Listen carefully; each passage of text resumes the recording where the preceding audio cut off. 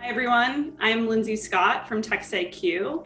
Welcome to our third panel on the webinar series, The Inevitable. Today we're focusing specifically on privilege and privilege review and how AI is reshaping privilege review.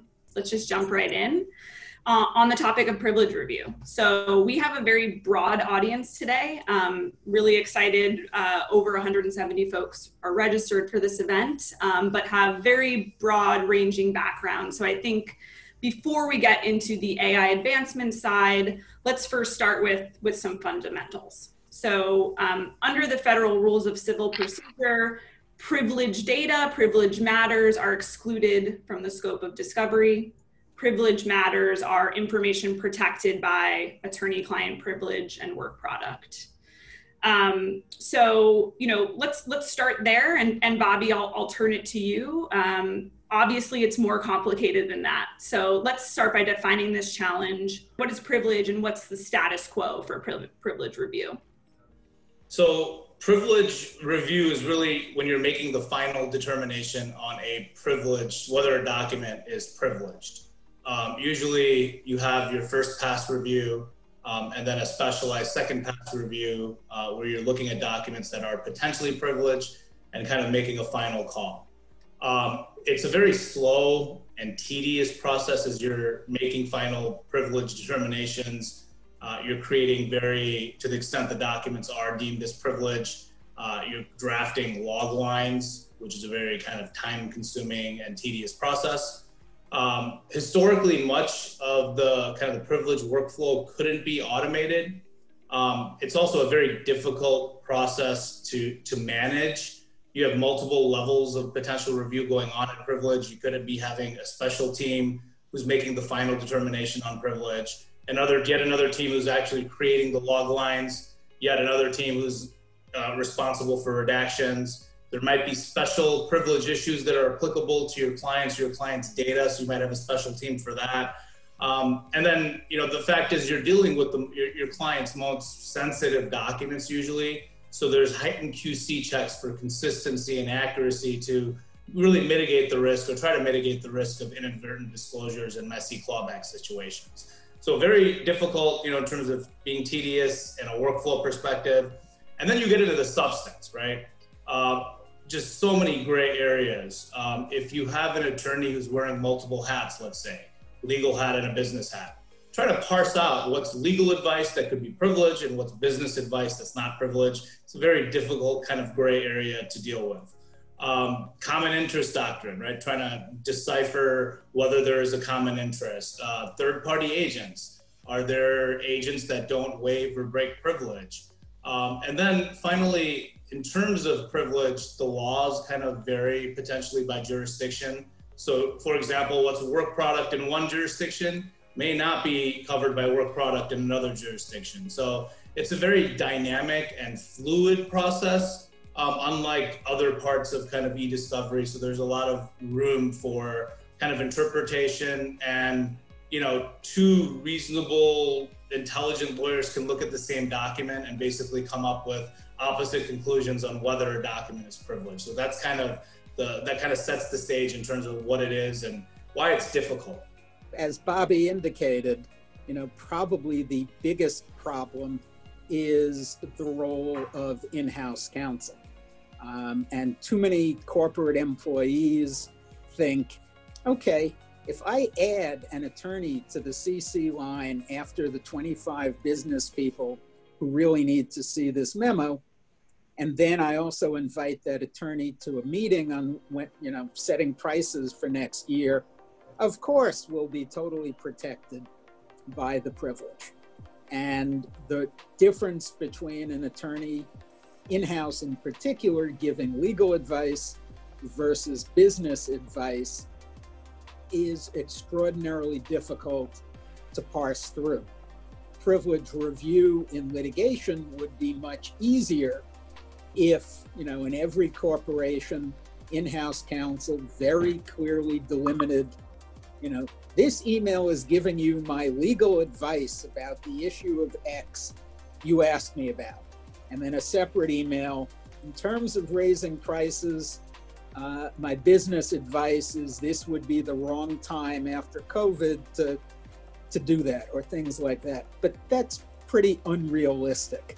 And the final factor, and the thing that is probably the most easy for all the reviewing attorneys, no matter how good they are, to miss, is the email from business person A to business person B saying, Laura advised us to do such and such, and the reviewing attorneys don't make the connection that it was Laura Kibbe as the in-house counsel at her company.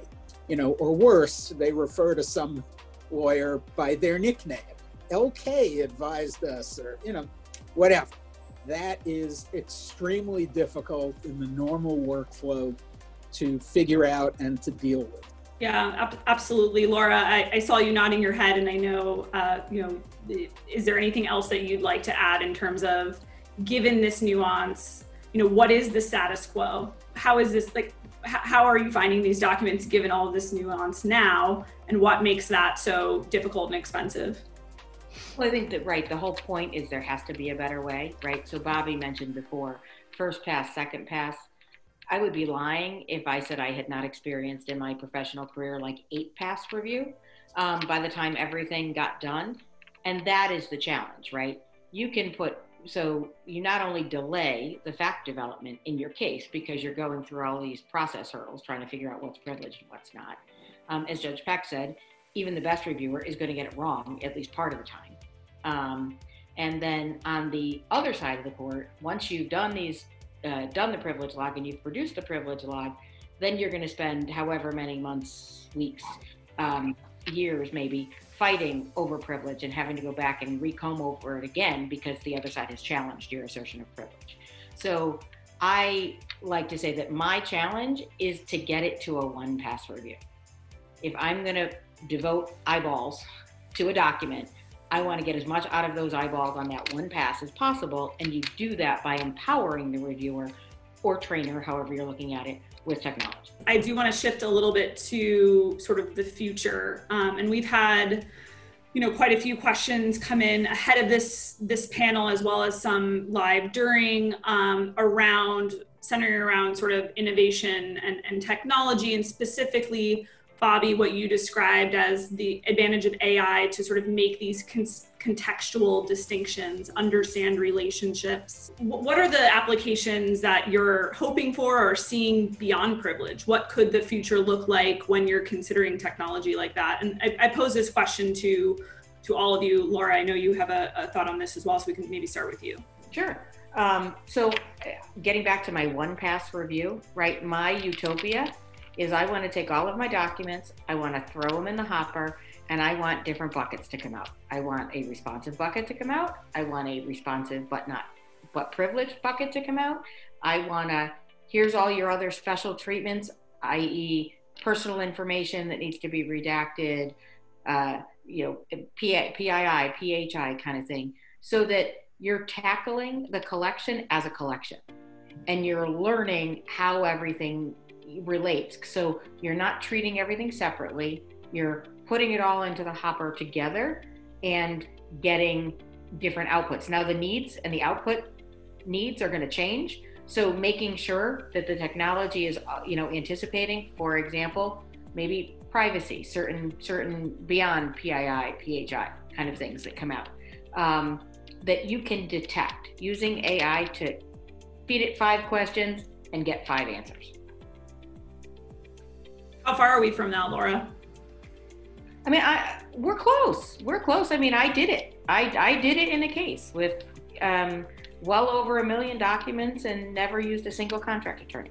Great. Anything else anyone wants to add to that question about sort of what the future might hold in applications of AI? Yeah, another way to think about that, it's like allowing lawyers to do what lawyers do best, which is to make those judgment calls, do the legal research, and not what they're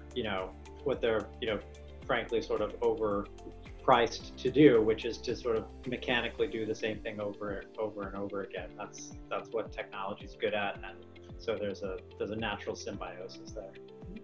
Well, I think that's what's been missing in the market too, right? We've had tools that, oh, they can do this and they can do that and they can do that. But from an efficiency standpoint, we want it to do it all at the same time. Yeah. And it would be great if, particularly for corporations, if the classification of a document as privileged stays with the document for future litigation, so you don't have to reinvent the wheel. I think most vendors now and law firms, when the case is over, you get your original documents back, they destroy the working set, or at least they're supposed to, but it's not clear to me that that sort of coding, which is likely to be the same in every case, maybe not work product, but certainly attorney-client, why reinvent the wheel and have to code the document for the third time because it's in the third litigation? Yeah, I think that's such an important point. That's what I really see happening in the future, kind of large-scale adoption of these AI models, and really corporate clients really running these privileged AI models behind the firewall. So basically spitting out work product and rankings related to privilege at the point of processing, so it's passed downstream. So you're not reinventing the wheel in every case. You have almost a priv bank or priv model built in-house where you can utilize the same work product over and over again. I really do think that is the way of the future. And, and honestly, we're working with a few clients to kind of develop a similar approach. Well, and I think that both Microsoft 365 and the Google Suite are making it even easier. If you have the benefit of this work product or call, we can now easily get it back in to those tenants and store it with that document for the rest of its life that it's going to live in there. And I, as somebody who originally did not like the concept of putting it all in the cloud, seeing technology advancements like this and how easy it actually is going to make our lives going forward, it's, again, I'll use the word again, game changer. But thank you all so much. Really appreciated the time today, and have a good rest of your day.